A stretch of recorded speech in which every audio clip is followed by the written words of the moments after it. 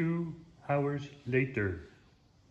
Okay, so I just, I like to use Home Depot racking angle iron. I think it's kind of fun and a little bit funny.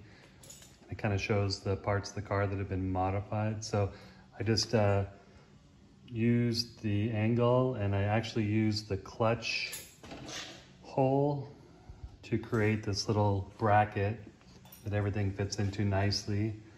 I have had to kind of notch the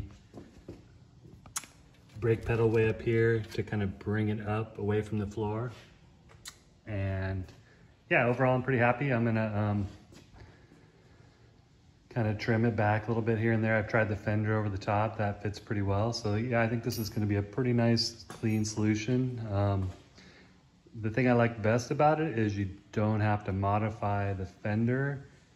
With a lot of the other things I've seen, you have to create a notch in the fender to fit the vacuum booster in there.